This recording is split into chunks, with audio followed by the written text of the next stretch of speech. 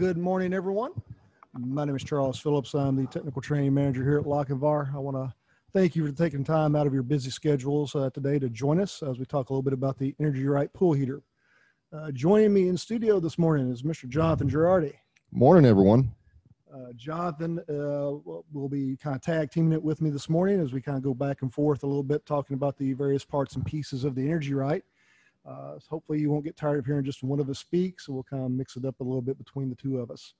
I do have a couple of things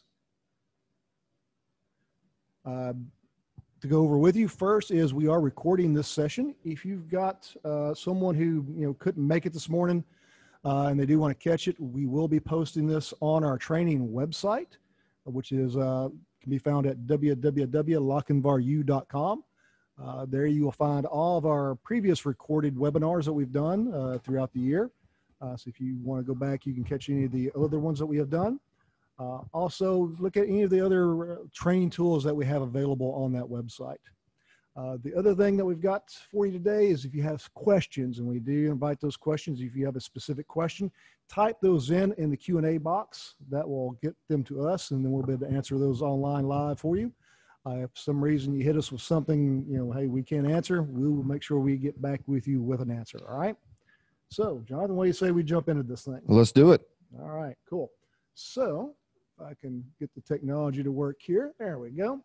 Our EnergyRite pool heater basically starts in sizes from 150,000 BTUs up to, we'll round it up to 400,000. It's actually 399,000, but it's just easier to say 400.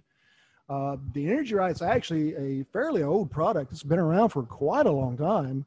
This is the third generation, right? This would be the current third generation, right? The first generation came out in the early, or I should say the early 90s when I first started with the company. Yeah, it's been a while.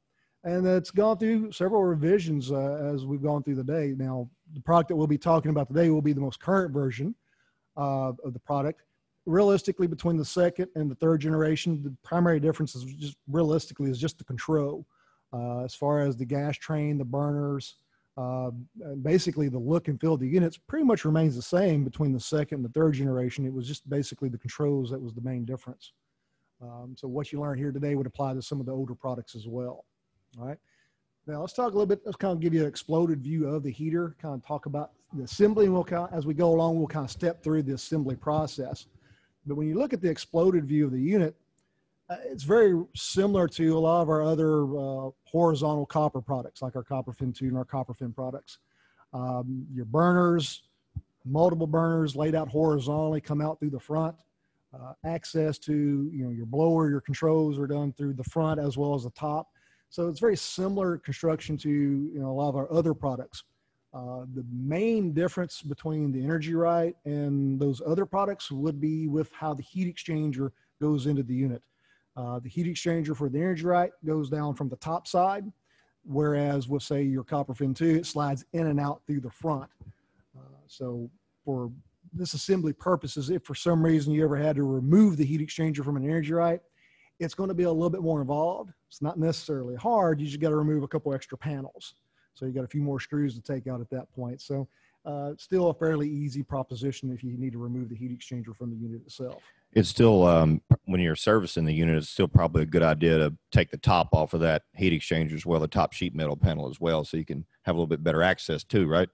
You could, if you need to really get into it and clean it, yeah, you would want to take that off. So as far as the look of the unit itself, basically just looking at it from the front side, you get your upper chamber access and your lower chamber access.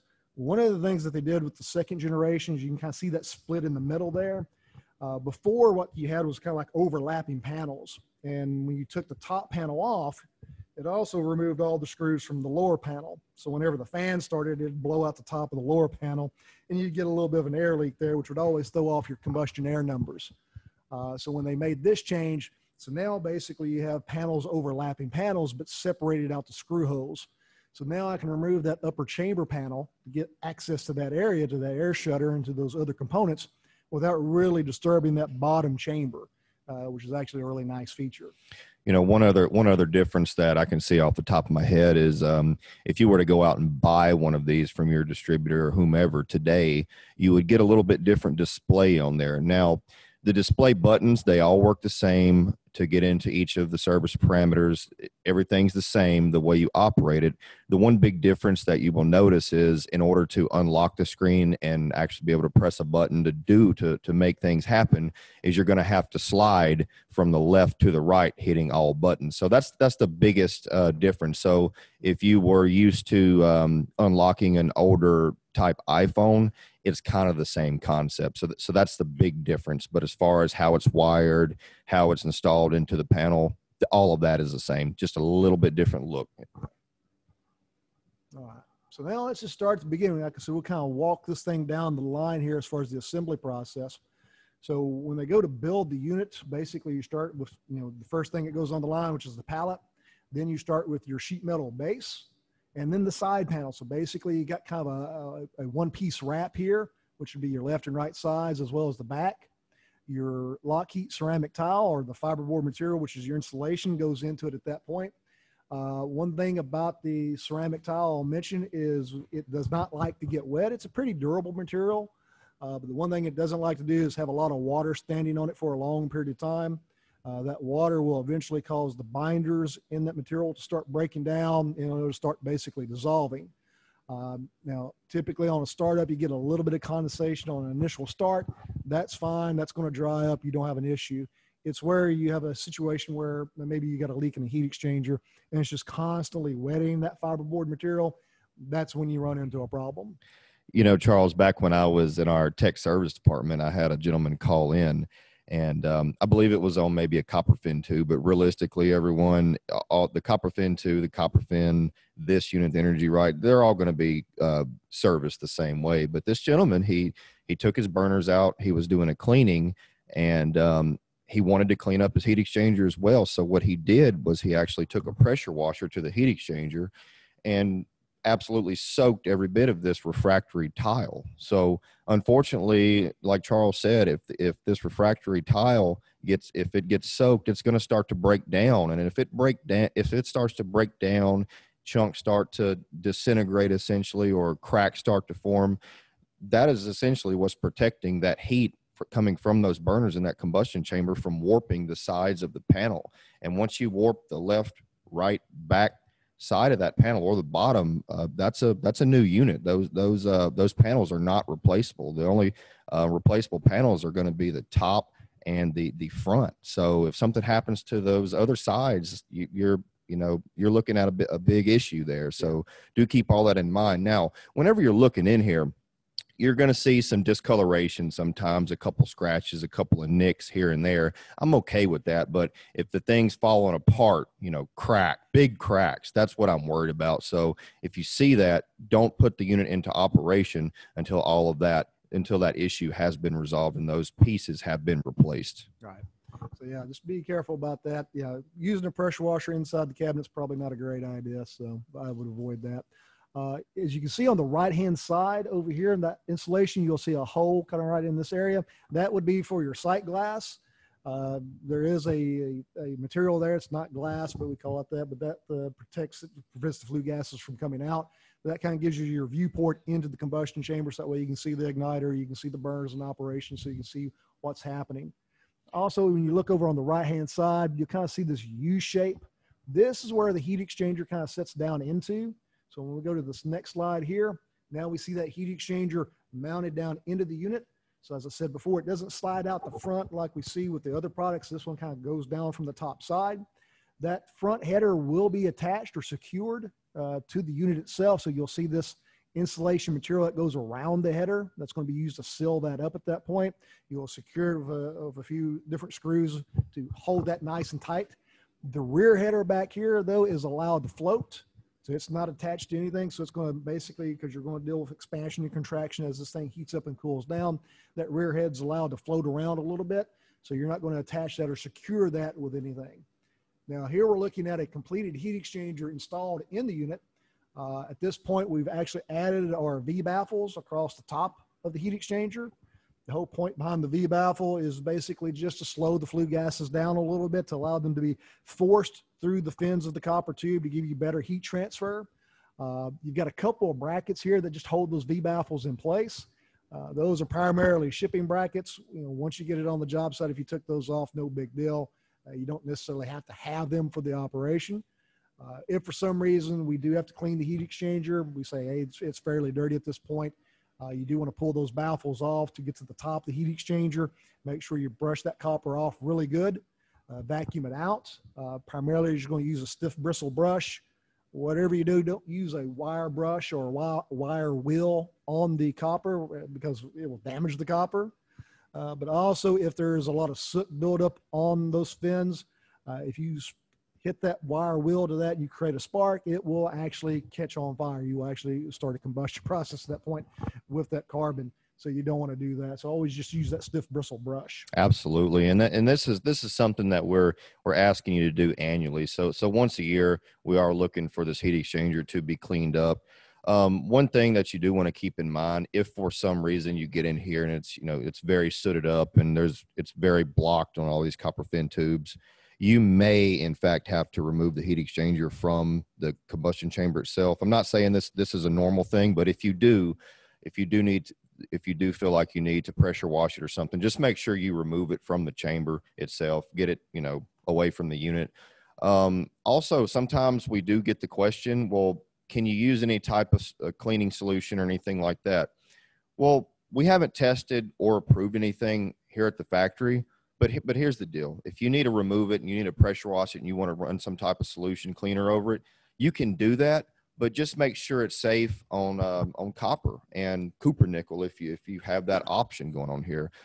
So just make sure you're running something clean on that. And I'd always recommend not leaving that solution on there. Make sure you wash it off before you do put it back into the combustion chamber. Yeah, if it gets to that point and you got to remove it, just you don't want to hit it with that brush. It's going to be too much work. Just pull that heat exchanger out, like Jonathan said. There's different things out there. Just make sure it's safe for copper to use. Spray it on, wash it off before you put it back in. Make sure it's completely clean of that material because you don't know how that might react in the combustion setting. The heat exchanger that we do see in this particular picture is a non-ASME. The heat exchangers are available for either ASME construction or non-ASME construction. The difference is going to be the heads. The non-ASME will be a polymer header, whereas the ASME standard will be a glass line cast iron header. Now, the heat exchanger itself will use a standard two glass line headers. So you have that rear header, which will be a glass line cast iron, as well as the front header, if you will, that front attachment, if you will. The removable header, that's going to be your difference, whether it be cast iron, glass lined, or the polymer. Now, there is options for bronze. So if you do want to go bronze, maybe you got a saltwater pool application, bronze header is available, as well as what's called copper nickel tubes. The example that you see here is a standard copper heat exchangers. You can tell that by the nice shiny bright copper. So that's pure copper. But in the saltwater application, you do have the option to go to what's called a copper nickel, which is 90% copper, 10% nickel on the tube. It's a little bit harder tube. So you get it in those saltwater applications. You want to protect the heat exchanger, go to a copper nickel with the bronze headers. You're going to have the max safety at that point. Now the picture that you see here, the header is this is actually upside down, so you can actually see the drains on the bottom of the heat exchanger, so you can drain it. I will also mention the EnergyRite is the only heat exchanger that we build today that actually has a gasket in it. Right. So that's something you do have to remember. If you're going to have a leak somewhere, the weakest spot's typically always a gasket. Unfortunately, because of the design of the head with that bypass in there, we can't avoid that. So we do have to use a gasket on this. So just be aware of that. If for some reason you overpressurize the heat exchanger, or if you got an issue that's going to create a leak, it's typically going to be at the gasket, which also means that it is replaceable. So you can pull that head off and replace the gasket if you need to. Right. And that's always a good point. Now in saying that is the only gasket that's involved with this heat exchanger. As far as where the copper tubes go into the cast header and footer, those copper tubes are actually swedged into that cast header and footer. So there's no gasket in that area. A little bit about those copper tubes, though. They start out as just a more of a thicker copper tube, and we actually extrude those fins from that thicker copper tube. It thins out the inner wall of the copper tube, but those copper fins that you see on this heat exchanger, what that does is that gives us a little bit more surface area so we can really pull the heat in from those burners and throw those BTUs in towards the water. So that's why you see that. And so a lot of people I've had the question in the past, well, are those copper fins, are they brazed on, welded on, or what have you? No, they're not. It's one solid piece. They're just extruded from a thicker piece of copper tubing. So do keep that in mind. And that's another reason why we do have to keep this stuff cleaned up once a year, because, those copper fins, they're pretty close together, and, things can build up over time in between them. So we like to make sure that those flue gases can really pass in there. You saw on the previous slide, we do have the V baffles on top of it. And like Charles said, that's to keep the flue gases, was to slow them down for just enough to where we collect all the heat we can without slowing them down too much to where we start to condense inside of this cabinet, because this is a non-condensing unit. So those flue gases, those acidic flue gases could form into a condensate, and they can eat away at that copper. So if you ever get into this heat exchanger and you start to see, hey, I'm seeing a lot of green material or black material on this heat exchanger, that's a sign that this unit is condensing, and we need to figure out why. Is there something going on with the bypass? You may have, are our flow rates slowing down way too much? What's going on here? So in that situation, you may have to take that front header off to inspect that bypass to make sure it's not coming apart or anything like that. Draft is another big thing for those indoor installations, because this unit's going to come to you ready to be installed outdoors. So you do have to put an indoor kit on it to where you can vent the unit. So if it's not drafting right, and you have those flue gases pooling inside of that cabinet, they're going to sit there and condense, and they're going to start to eat away at that copper heat exchanger. So if you ever get in here, those are a couple of things that can cause that green buildup on top of that heat exchanger. So, do keep all of that in mind as you're going through here. Yeah, a couple of things about flow rates. The maximum flow rate for these heat exchangers, and it doesn't matter whether it's ASME or non-ASME, is 100 gallons per minute. And we can see the pressure ratings, 50 max for the non-ASME, and that's because of the polymer header, 125 for the ASME. But your flow rate's 100 gallons per minute maximum for the larger, or for all models. Your min flow rate's dictated by the size and the bypass that's inside. So we look at the input. So real quick, easy way to determine what your minimum flow rate is, take the first two numbers of the model number.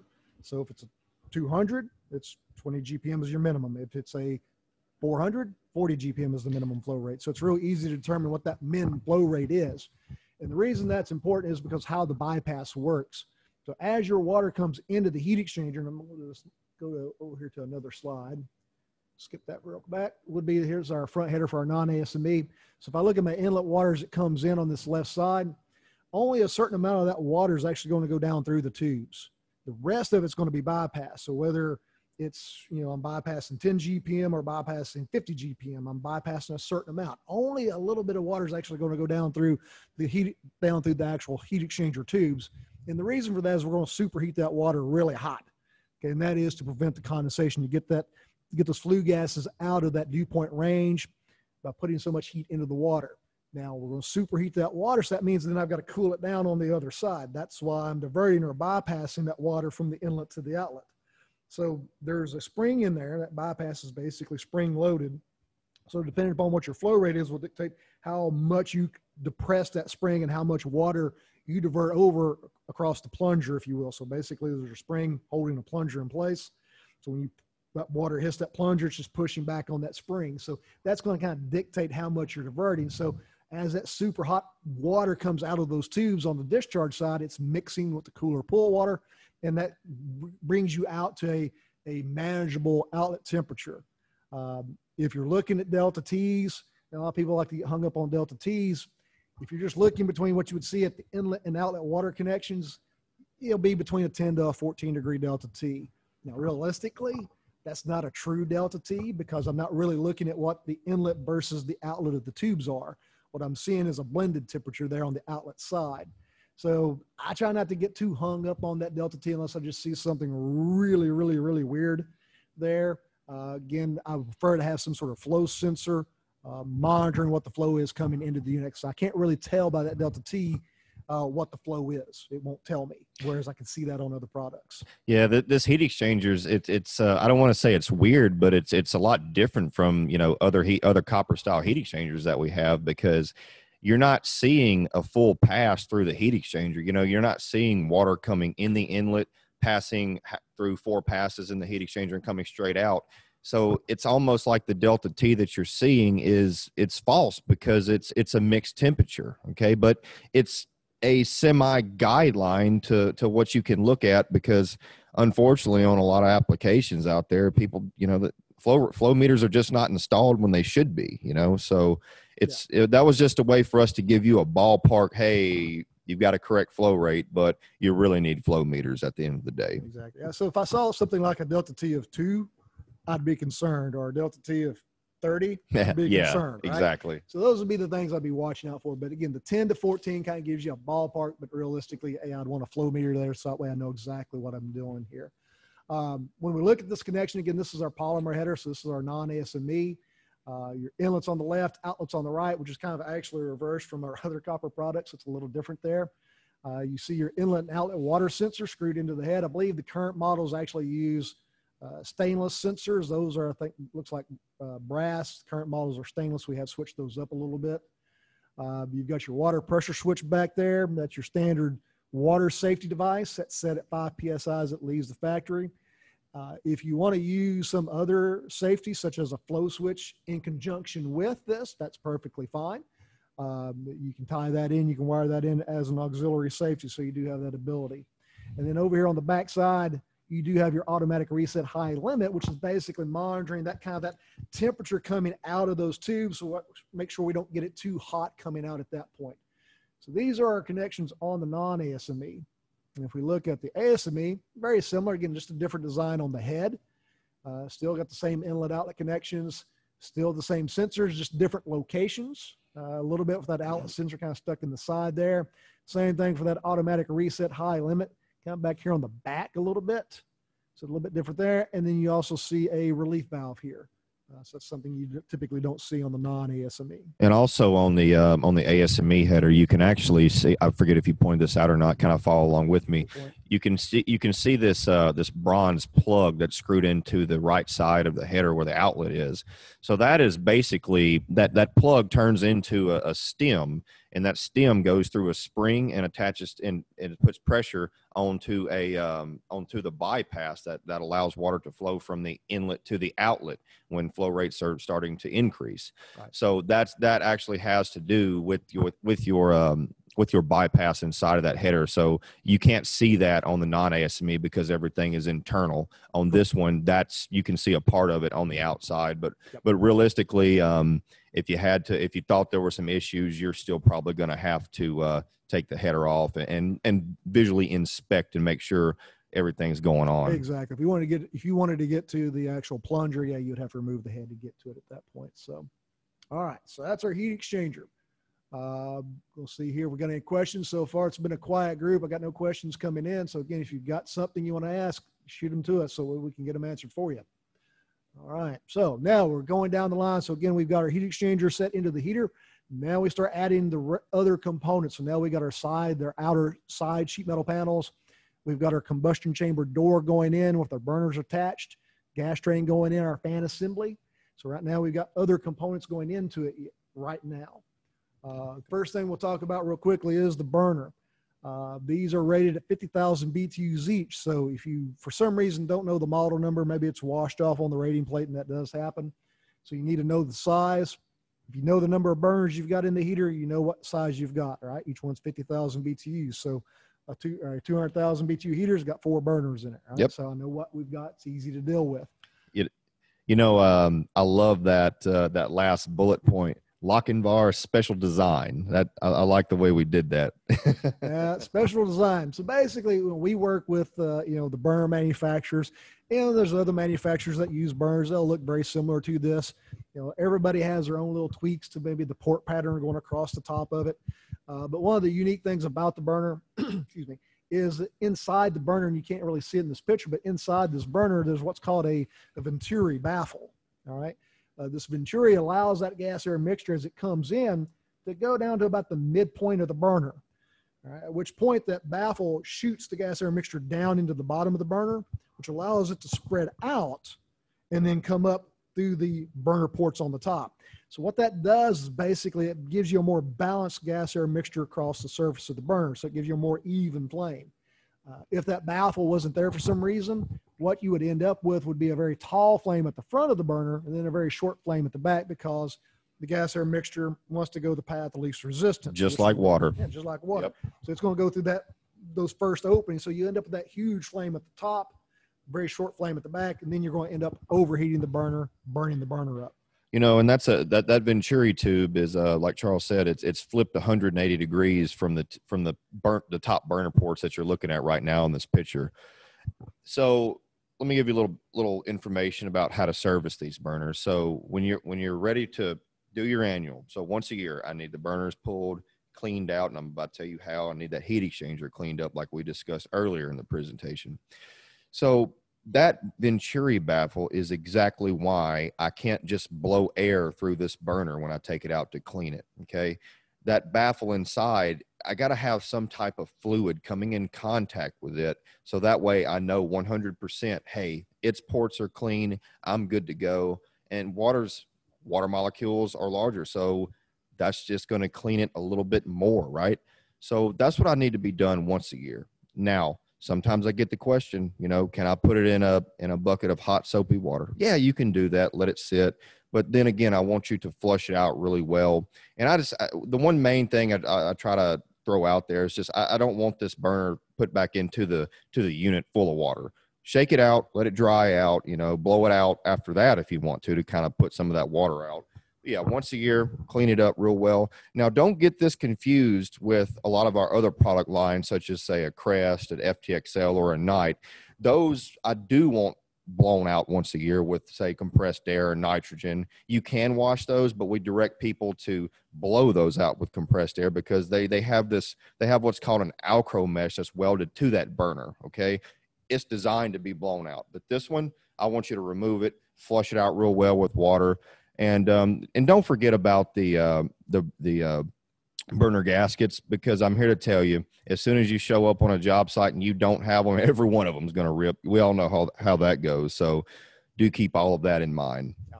Now, the burner that you see here in this picture, you'll also notice up here at the top, there's kind of like a little brass fitting. You'll have one burner in the bunch that will have that fitting, and that is for our air hose to connect to from our air pressure switch. We'll talk a little bit more about that in a second as far as what the air pressures are that we're looking for. Now, as far as damage to the burners, what causes damage? Primarily, you've got two things that will cause damage: either thermal stressing, which will crack the burners, or the burners just get too hot, they overheat.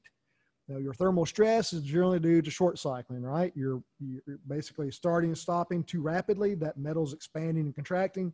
So that burner's going to sit there and basically move. It's going to float up and down, which will eventually create stress fractures across the surface of the burner if it's done too frequently.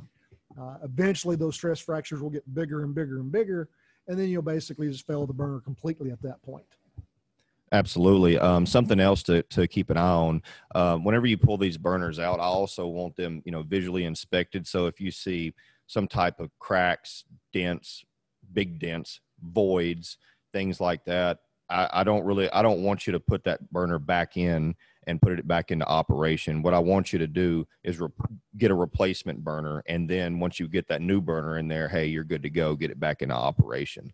Also, if you were to pull if you were to start to pull burners out and you see multiple are cracked in the same location, that's a good sign you may be condensing, and that condensation is constantly dripping on that portion of the burner, causing it to crack. So again, we talked about how the bypass works. That would be one of the first places I would go back and look at. Okay, Jonathan, I see that we've got someone here who's got his hand raised. Eric Green, I'm going to give you the permission to talk if you want to. So if you've got a question, you can unmute yourself.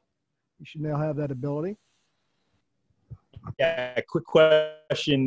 Those burner gaskets, are those unique to Lochinvar, to the EnergyRite, or are those generics?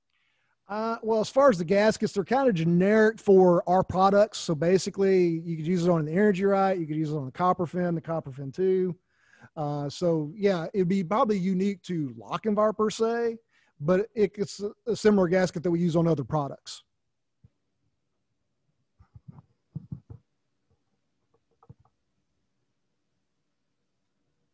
All right. So hopefully, Eric, that got your question. Thank you. All right, cool. All right. So good question there. Now, as far as, so you got the thermal stress and it causes them. You've also got, again, burners overheating. Primarily the reason for burners to overheat would be dirt, right? As your fan's running, whatever's in the air, that fan's going to pull in, it's going to end up in the burners. Your burner is the ultimate filter. So as those burner ports start to get plugged up with dust, dirt, lint, whatever, okay, basically then you're reducing the amount of gas and air that can come through that port. So what will then happen is those ports start getting plugged, that flame will start to pull into the burner surface slightly. And as that flame comes into the burner surface, that's when you start to overheat it. And that's what's going to cause the damage. Ideally, the flame should never come in contact with that stainless. It's always going to be setting off the surface. All right, so when you start plugging those ports up, that's when you get that damage, that heat starts pulling back into the burner. That's when you create that issue. Other issues that will cause overheating, again, just a bad gas air mixture, right? You're overfiring it, too much gas, not enough air. All right, so either from air pressure or a lack of oxygen, or you got a bad vent system, not enough draft. Yeah, and another thing that I always do, and this goes for not just negative draft appliances, this goes for a positive category 4 appliances. I always look, and just to have a look at the flame inside the combustion chamber. I want to see a nice, strong blue flame that's not pulsating or getting lifted too high off of the burners. If you start to see, what looks like a campfire sitting on top of your burners, you have something going on. You have, again, like Charles said, you've got a blockage. You've got something. You've got an improper gas to fuel mixture going, or gas to air mixture entering that combustion chamber, and we're going to have to figure out what's going on. So do keep that in mind. If you see real red, orange flame on appliance, your CO is probably high enough to kill birds in mid-flight over the stack. So, you might want to shut it down and start checking a couple of things. And one thing that I always throw out there, if it's, if something's going on with the unit, it's not lighting, terrible flame, something like that, don't just start with adjusting gas valves or adjusting, air pressures or anything. Start with your cleaning and then set the unit up, and you'll probably be okay. Exactly. Yeah. So if it's been in for a long time, start with the cleaning first before you go starting to set air and gas, because if the burners are dirty or the heat exchanger is dirty, it's going to throw all those other numbers off. Now, something else that could cause a burner failure, though I hope you would never do this, would be if you installed the burners in upside down, as you see in this picture. This did actually happen. You've got to try really hard to do this because the screw hose will not line up, so you do have to put in additional screw hose to make self-tappers. Self-tappers. And unfortunately, that's what happened in this scenario. So, yeah, please don't install your burners upside down. I believe I know who did that, too. I won't say, though. Yeah, we won't say. We know who did that one. All right. Again, as Jonathan mentioned, cleaning the burners is just as simple as washing your car, right? Now, since Kevin Watts is another one of our trainers, he's not in here, so we can make fun of him. Well, I won't make fun of him because that's his car, right? So obviously he's doing something right. Yeah, no lie. Yeah, so that's Kevin washing his car there. Obviously, I'm underpaid. I need a raise, Charles. Yeah, I know. Don't we all? Don't we all? All right, so let's get into the gas train. So now we talked about the burners. Now we got to see what's feeding the burners, right? And that's our gas train. So up top, you've got a single combination dual seat gas valve. So it's a combination valve regulator. You've got your individual orifices going down through your manifold. For difference between natural gas and propane are going to be the orifices, obviously, the size of the holes in the orifice, as well as the gas valve would be a different gas valve. Something else that you also see up here on top will be this gas pressure switch. Now you'll notice that is for models 250 to 400,000 BTUs, natural gas only. The only reason that switch is there is to meet a certification requirement. One of the things that we have to go through when we go through our certification is what's called a low inlet gas pressure test. So basically, depending upon what our manifold pressure is, you have to be able to run at a certain minimum number above that. Unfortunately, the models 250 through 400 on natural gas will not pass that test. They cannot fire and run based on this test procedure. So because of that, that's why that hazard gas pressure switch there is to shut the heater off if you hit to that number. That's the only reason for the switch. It is an automatic reset, so there is no manual reset to it. If for some reason you wanted a manual reset low gas pressure switch, that could be provided, but most cases that's generally not a requirement for anything under 400,000 BTUs. You know, two things I do like to point out when we're looking at this picture.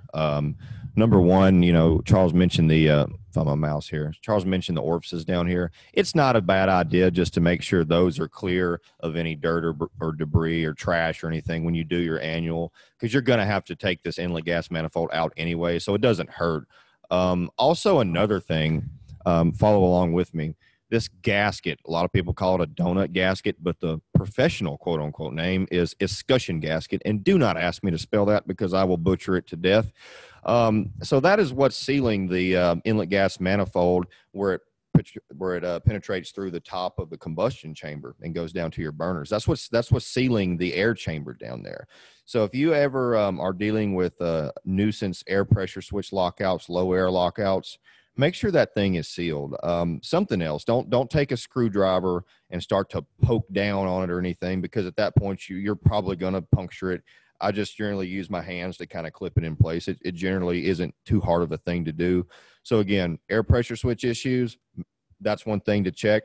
And just make sure those orifices are good and clean when you do your annual. Yeah, the orifices, for some reason, I don't know, especially LP, spiders love LP for some reason, and they will build nests in those orifices, so they'll plug them up. So yeah, that's a good point. If it's been setting off for the season, yeah, go through and clean those out and make sure that those are unobstructed. Now, how the valve works and how we're going to set this valve up, this is what's referred to as a reference gas valve. All that means is basically that the regulator is referencing the front chamber, right? So it's referencing some other area. So what we're doing is basically taking and adjusting the spring in the regulator like you would any other regulator. You're basically turning that spring in, pressing down on a diaphragm, which opens it up to allow gas to flow. So we're going to preset that at a certain pressure.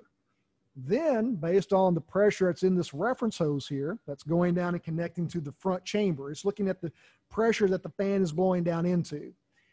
All right, it's taking that pressure and pressing that regulator down even more. All right, so if you get a slight fluctuation in the air pressure from the blower, voltage issue, fluctuation, back pressure in the stack, something of that nature that might cause that pressure to change just a little bit, it's going to reference that to the gas valve, so your manifold pressure will change just a little bit to match it. So you're trying to maintain that balanced gas-air mixture going into the burner. Now, if your air shutter is just, if you don't have your air shutter set correctly and it's just way off, this isn't going to compensate for that. Right, so you're going to make sure everything is set correctly, and then again, slight fluctuations during normal operation, this will help compensate for it. So basically, what you're telling me is maybe if I get a weird wind coming onto an intake or something like that, I can compensate for that little bit of extra air up to a certain point and not throw my combustion off too much, right? Exactly, and that's all it's there for. Yeah. Basically, just help maintain that balance. Now, how much pressure should we have on that air side? Well, what we're going to look at is how we measure this. So if you've got a manometer that's got two connections on it, it's real easy to do. You hook up to the outlet of your gas valve, and then you hook up to that air hose that's going down to that deck. And you're looking for a difference between those two pressures, and that's called the net manifold. Now, typically the way we set these up in the field, the way I set it up, I'm going to set that deck pressure first. I'm going to adjust my air shutter to give me the deck pressure that I'm looking for. 1.4 to 1.6, somewhere in that range is what I'm looking for, right? So I want that pressure right in that range, 1.4 to 1.6 we'll call it. I think the manual says 1.8. I think it's a little on the high side. So 1.4 on the low end, about 1.6 gives us a nice happy medium. Once I've got that air set to where I want it at, as far as that deck or that chamber pressure is concerned, then I can look at that manifold pressure. Now, if you've got to have a single tube manometer, and a lot of people do, and that's fine. You set your deck first, then you hook up your manometer to that outlet tap, and then you fire the unit up. Now, when the valve opens, what you're going to see there is what's called the gross manifold pressure. All right, so that's the pressure that the regulator is adjusted to, plus the air pressure on top of it. All right. Now, I know that the air pressure on the deck, let's say, is 1.4 inches. Good. All right. Now, I'm looking for a net manifold pressure of, for a natural gas heater, 1.8 inches. That's what I want that regulator adjusted to. So if I take 1.8 and add 1.4 to it, that gross pressure, or what I should be seeing coming out of that valve, would be 3.2 inches. You got to do a little math here. Unfortunately, I'm sorry about that, but you got to do the math.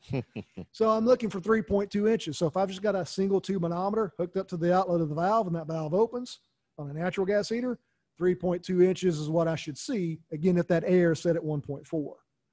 Now. So basically what I'm going to do if I'm setting this thing up, I'm going to take the gross manifold pressure by itself. I'm going to write that number down. And then I'm going to take the air pressure by itself that I've already set, write that number down. And I'm going to subtract the air pressure from my gross manifold pressure, which will give me my net manifold pressure, which is how much gas only I have going into the burners, basically. Yeah, I know it seems like a lot of steps, but it's not that hard. So basically, at the end of the day, go out and buy you a dual port manometer, then you don't have to deal with this. That's exactly right. Now, if for some reason we do need to adjust the setting of that regulator, right? Because we know the air is fixed. We got the air shutter set. We got the air delivering what we want. But if our number's off, then we got to basically adjust the regulator. So to adjust the regulator, while the heater's running, we're going to pull that cap off. Now, here's what's going to happen. When you pull that cap off the regulator there, now I'm taking that air pressure off of it. That manifold pressure is going to drop. You're not going to have enough gas coming through there to sustain the flame. It's going to drop out. So if the heater's in operation, if the burners are running, flames are going to go away at this point. Now, if the unit was running, the unit's going to go, hey, we were running, we lost the flame signal, so let's go back and try to relight. Now, you've got a little bit of time here, so you've got to go through a post-purge period, then you're going to go through a pre-purge period again. So that gives you about 40 seconds there to be able to make your adjustment and to get that screw cap back on before it lights. Now, if you're fast, you can do that. If you're like me and I pull that cap off, it's typically going to fall down somewhere in the cabinet, roll across the floor, and I can't find it. And it's going to lock out before I can get that cap on there. So just have some patience with it when you do that. Just make sure, again, because that cap, if there's a drain anywhere near the heater, that cap hits the floor, it's probably going to go down the drain. So just be aware of that. You know, two common mistakes that I'm not going to say they're common, but there's certain things that I've seen. People call me, hey, John, I'm having some flame failure issues. And, we'll start going through the normal things. The first thing I'm going to check, has it been cleaned in the way, we've already discussed in this presentation? And then we're going to start checking a couple of, we're going to see what our inlet gas is. We're going to see what it drops to when the valve opens and all that. One thing that I have happened in the past is people were messing around with the unit before they gave me a call, and they actually took that adjustment cap off, and that's why, it wasn't lighting. And sometimes you forget about that cap. So, one thing I just want to say is make sure that cap is on there. Also, another easy mistake that's been made is just simply making sure that gas valve is in the on position. You can see the top of the gas valve there, and you can see on and off position. Make sure it is in the on position, because those are easy things that we, blow by because our mind goes to complicated instead of the simple things first. So keep all that in your back pocket. Yeah. And it's like any other regulator. If you do need to make an adjustment, you turn it clockwise to give you more pressure because you're pressing down on that diaphragm, counterclockwise to give you less pressure. Don't go nuts with it. Just make a small adjustment with it, see where you're at. Because typically they're not going to be that far off. You're not going to see that much movement in it. All right. So I'm going to stop for a moment, see if we got any questions. It still seems to be quiet. I got nothing on the Q&A. So that means we're either doing a really, really good job or we've put people to sleep, one or the other. I don't know which. Could be a little bit of both. I don't know. Could be a little bit of both. So, all right. So hopefully we're doing a great job. All right. So igniter and flame rod. So now we've got burners, we got gas. Now we got to have something to light this thing with. Now this model is what's called a direct spark system. So we're not lighting a pilot. I don't have a hot surface igniter here. So it's basically a direct spark system. So I'm directly lighting the burner flame off of the spark. So the control module sends down about roughly a 6,000 to 10,000 volt spark down to this igniter. Now this igniter that you see, I believe this igniter I think is an older picture here, but that's fine. It still serves the same purpose. Same concept. So basically sends like a 6,000 to 10,000 volt spark down to that thing. You get this nice little blue spark going across the tip up here. That gas air mixture comes out of the burner, hits that spark, and it lights off. Now, once you do that, you've got your flame rod sitting over here doing its thing, looking for a flame signal. Now, the control module, unfortunately, doesn't tell you what that signal is. However, if you wanted to put a microamp meter in series with the flame rod to the control module and you look at that flame signal, you could do that if you wish to do so. Typical flame signals probably going to be anywhere between 4 to 8 microamps. Right. You might see them go higher, and if it goes higher, that's fine. It's not a big deal. You need at least a minimum of 1 microamp to prove the burner flame in. So if you got anything less than 1 microamp, basically you're going to flame out. And you get 4 tries for ignition because they're under 400,000 BTUs. Right? You get 4 tries for ignition before you will go into what's called a lockout or a flame fail condition. You know, another way to check your flame signal to make sure you've got a strong flame is simply go back to that sight glass and just make sure that, you know, you've got a nice strong blue flame, not pulsating like we were talking about earlier. Because like we just said, the control is not going to tell you the DC microamp flame signal that it's receiving. And you'll see later, it just says, we have a flame or we don't have a flame. It's yes or no. Yep. Now, as far as rods and igniters go, you know, some people will just replace them as part of their annual maintenance. And if you want to do that, be my guest. That's totally up to you. All right. But realistically, you don't need to replace the rods unless they are physically damaged. So unless the rod is burned off to where it's no longer setting in the flame or the insulator's cracked or something like that, there's really no place, there's no reason to replace the rod. If they're dirty, clean them up. Right. And if you want to clean them, you whatever you do, don't use sandpaper, right? Why do we not want to use sandpaper, John? Well, that sandpaper could potentially reshape, put grooves in that igniter or that flame sensor. And the one thing about sandpaper is it has the potential to leave a little bit of sand on that rod itself. And whenever you heat up that sand, it forms into glass, which becomes an insulator. So that will mess up your flame signal, and it's just going to sit there and not light. You know, I don't know how often that happens, but it is a possibility. So, you know, like we were talking about, we typically like to use some type of EnergyRite. Not a big fan of metal wire brushes because, again, I'm not trying to reshape or reshape this igniter or flame sensor. I'm just trying to knock the dust off it a little bit, just knock the surface off. So a lot of people, I'll tell you, you know, EnergyRite I'm good with. Some people use dollar bills. If you've got deep pockets like Charles, you use $100 bills. He gives the raises to himself. Canadian money doesn't work at all, so it's plastic. So maybe somebody got a laugh out of that one. All right. So we got our igniter and a flame rod. So now we start adding the wiring to it. So now we've got all of our main components. Now we're going to start wiring everything up. And we're also going to add this air pressure switch here.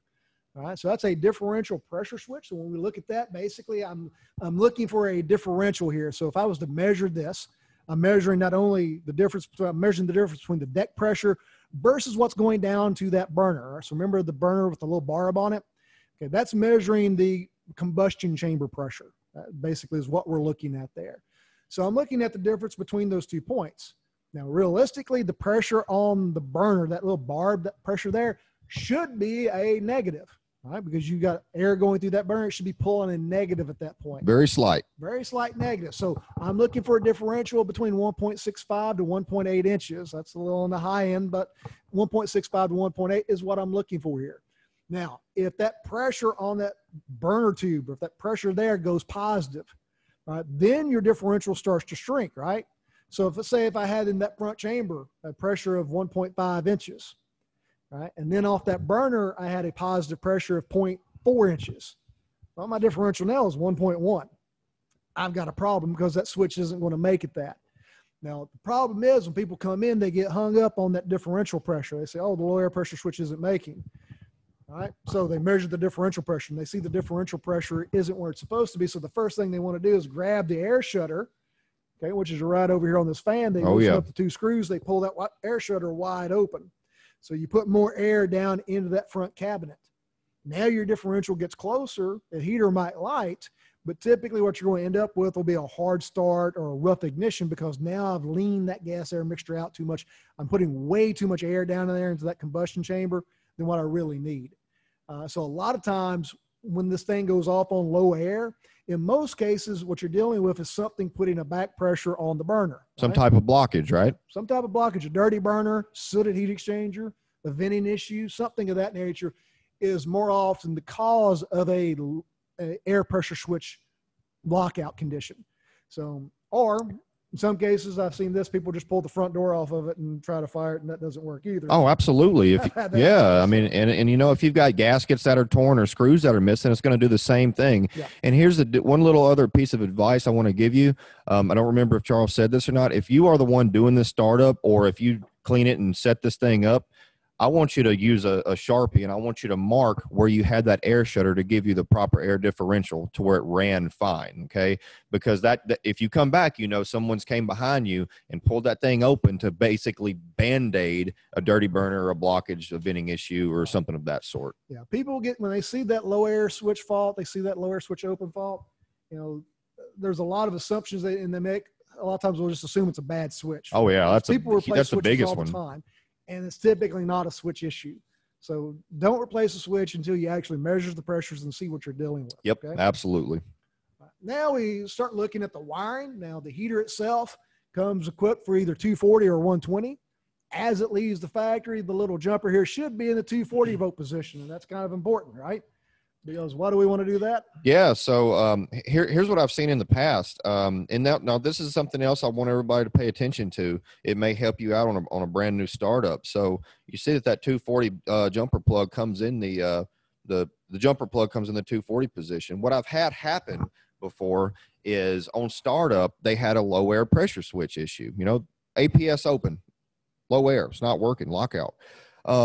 But they wired it for 120. They forgot to take that 240 plug, or that jumper plug back over to the 120 position. So what'll happen in that situation is that fan, it'll get power, but it will run very, very slow. Okay. And it won't have enough energy to pop that pressure switch closed. So, hey, just something else to keep in your back pocket.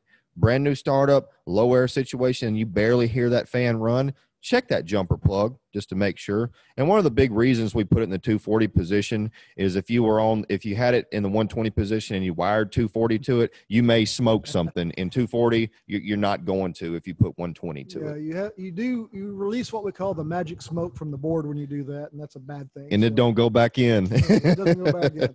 All right, so you got your big red on off switch right over here, and then you got your terminal strip. Now, the terminal strip, you got your first two terminals there, X and B with the jumper. This is where you're going to wire in any kind of remote safeties. Again, like I said, that the external flow switch, if you wanted to add it, or some other pressure switches or some other device that might need to be added, that's where that's going to go. The other three terminals, your R, your WP, and your WS, those will coincide with either a 2 or a 3-wire remote device.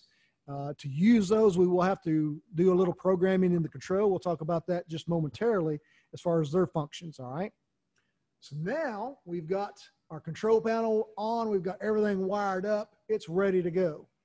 So the last step on the line will be they'll take it, they'll actually hook it up, they're going to run power to it, they're going to run gas, they're going to run water, they're actually going to fire the unit up, and they're going to do the settings, right? So the manifold pressure is going to be set, the air pressure is going to be set, everything's going to be fire tested here at the factory, and it's going to be good to go.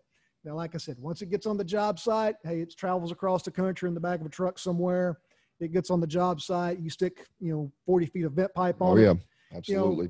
Things are going to change a little bit. And that's why you've got to go in and measure, make sure that the air is set correctly and your manifold pressure is set correctly, because they're going to probably change just a little bit from here, what we had at the factory. Right. So just come prepared when you are going to do a startup. You may have to have a manometer to check some pressures and slightly adjust them. Yep. Just remember, air pressure first, and then your net gas in that order. Yep, exactly. All right, now, as far as the control goes, as Jonathan mentioned earlier, that display.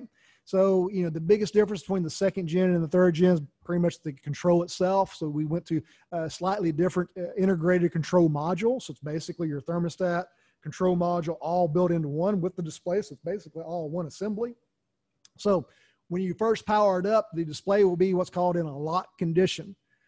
So to unlock it, to be able to use the buttons or to get into the parameters, you do have to basically do what's called a finger swipe, going from the pull spa, working from left to right, down through your up, into the reset menu. So basically, you're just going to swipe your finger along that path, and that will unlock the display to allow you to make changes. Now, there is another layer of protection. We can actually activate a passcode feature that would require you to actually put in a passcode if you wanted to get in to play with it. So we can do that, and we'll show you how to do that in just a second. And then, you know, if you want to change your temperature setting, your set point here, you're going to have to unlock it like Charles said, select pull or SPY, and then just simply press the up or down buttons, and you can change your set point that way. So if you need to know how to do it, it's very simple, and that's how you go about doing that. Exactly. Now, there are two menus within the control. You have what's referred to as a setup menu and then the service menu. Setup menu is going to be our adjustable programming items. The service menu is basically just information telling us what's going on with it. So to get into the setup menu, basically just press and hold that menu button for 5 seconds. Once you do that, you're going to go into the first parameter. Now, to scroll through the various parameters, if you will, you basically you're going to press that menu button. You're going to keep pressing that menu button. Keep tapping it. You're going to keep tapping it to roll through your various adjustable items. If you land on something you want to make an adjustment on, use that up and down arrow key. And then basically to save most of this stuff, you just exit out of the menu and it's going to save it. So, you know, if you lose power while you're saving it, or excuse me, while you're trying to programming it, it's probably not going to take it. So, you know, go back in and get into it, then exit out of the menu and it'll store that parameter. Exactly. So just make sure you press that pull SPA button to save your parameters once you get done. Now, as far as the parameters go, there's not a lot of them. The first one that you're going to see is the pull SPA remote. So this goes back to that terminal strip, the R, the WP, WS terminals. So again, if I want a 2-wire or a 3-wire system remotely to be tied in some external control, which is perfectly fine, we've got to come in and activate it. We've got to tell the control to be looking for the wires on those terminals. Now, the default is disabled. So that means it's ignoring it. You know, back when I was in tech, this was kind of a common call on startup, or in general, really, because people like to play with controls sometimes. Call was, got an ERN 402, can't get this thing to come out of standby, will not fire. And what it ended up being a lot of times is somebody got in there and played with the control and they programmed it to have a 2-wire or switch for a 3-wire system, when in fact they didn't have any type of control wired to it. So it should have been on disable to ignore those other 2 remotes. So keep that in your back pocket too, because that has made people stay on a job site for several hours and replace boards before. So just saying. Yeah, just make sure, if you activate the features, there's got to be something wired across those terminals to tell the control what it's using. You got to have that closure if it's looking for it, or it's going to sit there dumb and happy. Yep. The next item is differential. So again, this would be how many degrees the temperature has to drop from set point before you actually initiate a call for heat. So in this case, default setting is 2 degrees. We've got a pretty wide range here from 1 to 15. 2 is a good number. Again, you don't want to go too wild with it, because especially in a pull setting, you know, if you put like 10 degrees there, and then let's say my pull set point was 80, that means it's got to drop to 70 before it kicks on. That's a big swing too. Yeah, that's a pretty big swing. People are going to notice, and especially in a pull. Especially in a pull. So again, keep that range kind of tight, if you will. So again, 2 to 3 degrees is probably where you're going to ride with that one. Now, I don't see too many people adjusting that particular parameter. It's crazy how pull applications change from like boiler applications, isn't it? Very much so. Your third one there is your temperature scale, either Fahrenheit or Celsius. As it leaves the factory, it's Fahrenheit, obviously. If you're in an area such as Canada or some other area and you read by Celsius, that's perfectly fine. You can flick that over, do that. Just don't ask me to do the conversion, because I cannot do that in my head. Sorry, there's too much math involved. That's what Google's for. That's exactly right. Then you've also got the ability to restore the defaults. Now, again, not that many parameters here to restore, but if you just want to come in and put it back to factory settings, you can put it back to factory settings by the restore defaults button. Now, if you want to add that extra layer of protection to prevent people from actually changing things, now we can come in and put in a passcode. Now, your default is 1, 2, 3, 4. Pretty simple if you activate it, but I would say if you're going to use it, somebody's probably going to change it, right? So to lock the keypad, you got to press the up and down button simultaneously for 5 seconds. So use your 2 thumbs, 2 fingers, whatever, hold those 2 buttons down for 5 seconds. At that point, then it's going to bring up the lock keypad screen. So that's going to give you 4 digits to work in. All right, you're going to work from left to right. You're going to use your up and down buttons to adjust that first digit on the left side to whatever number you want, from 0 to 9. All right, press the menu button, move you to the next digit. You're going to keep doing that until you get your all 4 digits in. All right, and once you get that 4th digit in, press that menu button. It's going to lock the keypad. It's going to flash up keypad lock in the display. Now, anytime anyone comes in and they unlock or they do the finger swipe, and they press a button, they want to get into the parameters, it's going to say keypad locked. Okay, so if it's locked and I come up to it, how do I unlock it? All right, so now we got to unlock it, right? So we want to get in and change something, we got to unlock it. So to unlock it, you're going to press any button for 5 seconds. It doesn't matter which one, just press it for 5 seconds. Again, your passcode screen is going to come up. Again, working from left to right, now you've got to enter the passcode. Once that last digit's in, you press the menu button. Then it's going to, if you've put it in correctly, it's going to flash unlock keypad or keypad unlocked at this point. Now you can make your adjustments. Key thing is, if somebody does this, make sure you write that number down, right? Absolutely. Make sure you write that number down. So keep that in mind, all right? Most people typically don't, but it is there. So your service menu, again, like I said, the service menu is basically just going to show us what's going on with the heater, right? So I'm going to press that pull spa button for 5 seconds. Doesn't require a passcode. It's going to pull up the service menus. You're just going to use that up and down arrow to scroll through the menus. And once you get done looking at everything, press the pull spa button again to exit it. Pretty simple. It's not hard. First thing you're going to see is delta T. We talked about this earlier. Mm-hmm. That manual says 10 to 14 degrees. And again, as long as you're kind of within that range, you're probably going to be all right. That's ballpark. That's ballpark. Yep. If you see something, like I said, you see 1, that's probably a red flag for something. More likely, you're going to have other issues. Same thing if you saw a really high number. You're probably going to have other issues such as a high limit trip or something of that nature. So, again, just keep that in mind. Flame signal, unfortunately, again, like I said, it doesn't give you a number. It just says yes or no. Well, guess what? If it's running, you know you got a flame signal. So that's kind of redundant. It doesn't make a whole lot of sense, but it's there. You can also see your inlet and your outlet water temperatures. So you can see those individually as well. Cycles, you see the number of successful ignition attempts, how many times it's actually lit off correctly and properly. And then lockout screens. The control will log the 10 most current faults by the I won't say date time because there's no date time. It basically it kicks the oldest one out when you get a new one coming in is basically what happens. Yeah, so screens 4 through 8, there's going to be 2 lockouts per screen, so that kind of gives you the list there that you're looking for. So, all right. So again, starting with the newest, going to the oldest. Yeah, and one thing I do like to throw out there with the lockout screens, it is handy to have that, especially if you get a call, from a homeowner saying, "Hey, don't have heat, blah blah blah," and you get there and they've reset it, you can actually go in to see what it's locked out on. So if you go in, you see, hey, air pressure switch, and it's been 1.5 years since it's been serviced, you now know the right route to go. So that's where it helps me out, because the hardest unit to troubleshoot is one that's running, and we all know that. So that's something that I always look at when I run into that situation. Yeah, so that's a good thing to look at, is what those faults are. Like Jonathan said, if it's an air pressure switch fault, then hey, you know where to go to, how to set those air pressures, the deck pressure and the differential, what we're looking for. You see a flame failure, which is probably your most common. That means it didn't improve the burner flame. All right, so why didn't it improve the burner flame? Is it a gas air mixture issue? Is it a venting issue? Is it a possible flame rod issue? Right? Yeah, could be. So, so now we can use that information to basically start narrowing down our troubleshooting a little bit. All right, so basically we are at the end of the presentation. We're just a few minutes over past 10 o'clock.